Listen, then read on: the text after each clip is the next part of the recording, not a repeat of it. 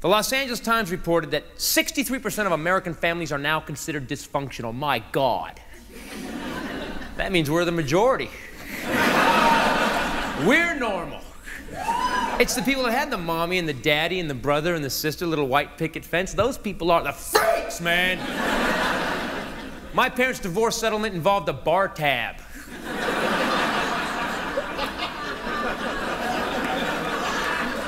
They had a big court battle over who got to keep me. Mom won. She made me live with Dad. And Dad collected things for me, stepmothers. Until I was 10, I thought women were rent to own. I've got 5 stepmothers. My dad's been approved for a marriage license gold card. I now pronounce you man and wife. Sign there, bottom copy's yours. My father, a hard-drinking man from the 70s. We actually have no pictures of my dad where he is not holding a beer. Weddings, funerals, water skiing, parent-teacher conference.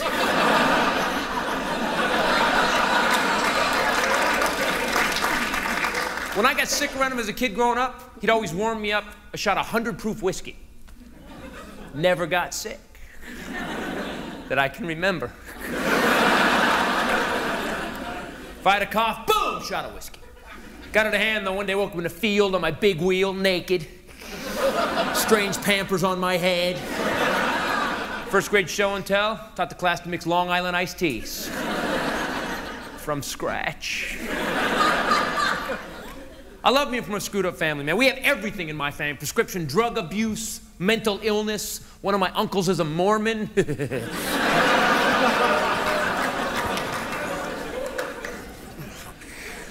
And people get so weird about mental illness. It's like anything else. You follow the rules. You don't put a heart patient on a roller coaster. You don't put a mental patient on a hunting trip with you.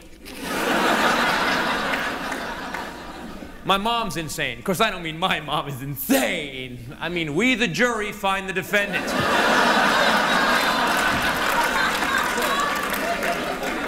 When I was a kid, she was in a mental care facility, or as Dad so eloquently put it, she's shacked up in the wacko basket. Sleep well, boy! Actually, it comforts me to know that when I was in kindergarten gluing macaroni to paper plates, my mom was in therapy gluing macaroni to paper plates.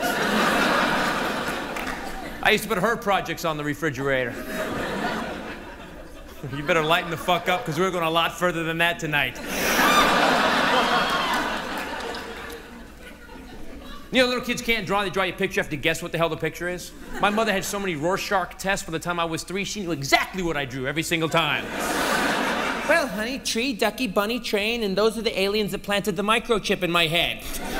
You want to feel it? No. That's a pretty good call, Mom. I was going for doggy, but okay. But I want you to know I love my mom and I owe her everything, because without her, I don't exist. Without her, I wouldn't be doing this for a living. Without her, in 4 states, it'd still be legal to kill a man with a cappuccino machine. She touched a lot of lives. Diagnosed manic depressive schizophrenic. Actually pretty cool as a kid, because I never really knew who was coming to dinner. But I was pretty sure they were going to be bummed out. Used to piss my teachers off, and my permission slips had different signatures on them.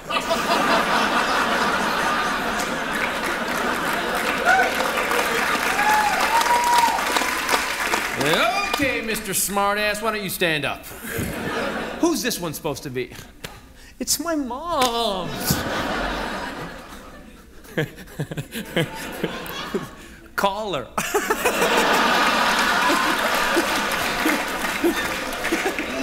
But let me listen. I bet my lunch money she's Wheezy Jefferson today. I love being from a screwed up family because nothing bothers me anymore. Nothing bugs me. Once you've driven a drunk father to Mom's parole hearing, what else is there? Bring it on! Normal people scare the living shit out of me. Because normal people haven't had enough problems in their life nor to handle problems when they come up. Something little happens, they just snaps.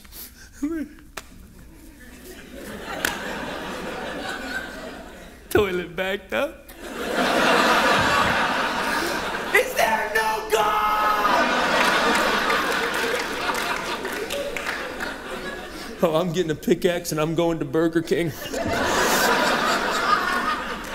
Look at every serial killer we ever caught in this country. Catch a serial killer, get his family on television. What does the family say? He was so normal.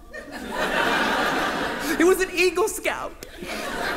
His neighbors, yeah, he was really quiet. That boy always said hi to me, though. So if you guys got a neighbor being real cool, always saying hi, take him out. That's him.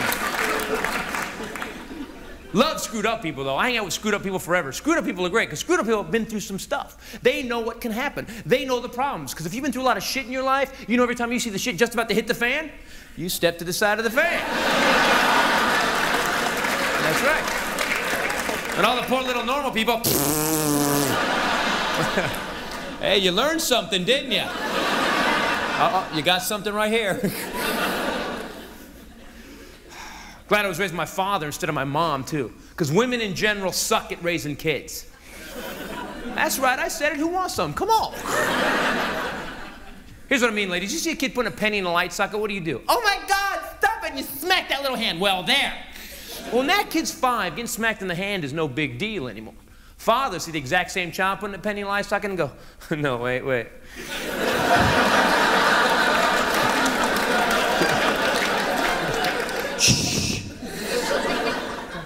Well, go on.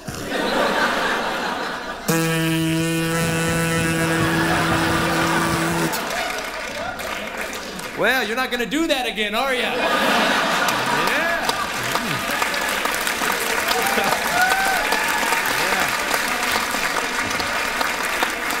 No, I know it hurt. It shot your ass about 8 feet, I saw.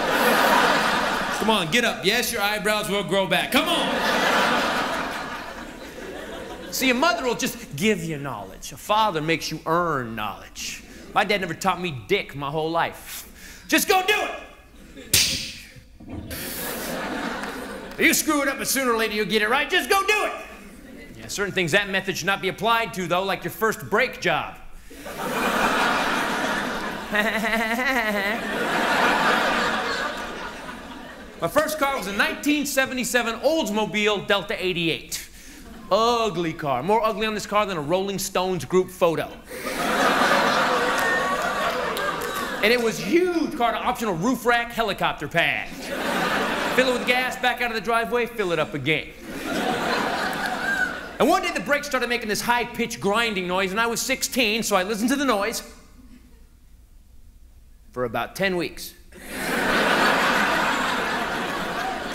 I finally said, Dad, man, the car's making like a noise. Well, then you should, like, fix it. So I back the ass end of the car into the garage, but I leave the front wheels on our 22-degree slope driveway, and I jack up the ass end. Yes, I'm about to get a lesson in gravity, aren't I? And I know my father was in the living room window going, wait.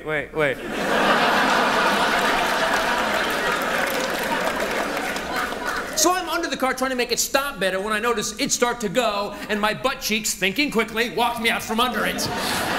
And 3 tons of vehicle went shh on the garage floor. Now, I ended up on the other side of the car. My dad couldn't see me, but he came running out of the house. Chris! Oh my God, Chris! And I thought, I probably should tell him I'm okay. But that little thing in my brain said, no, wait.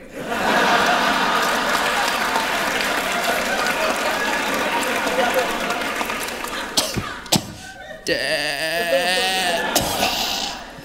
Oh God, get it off me. He went, you ain't dead, get it off yourself. And don't forget to put my goddamn tools away. And quit being a wussy.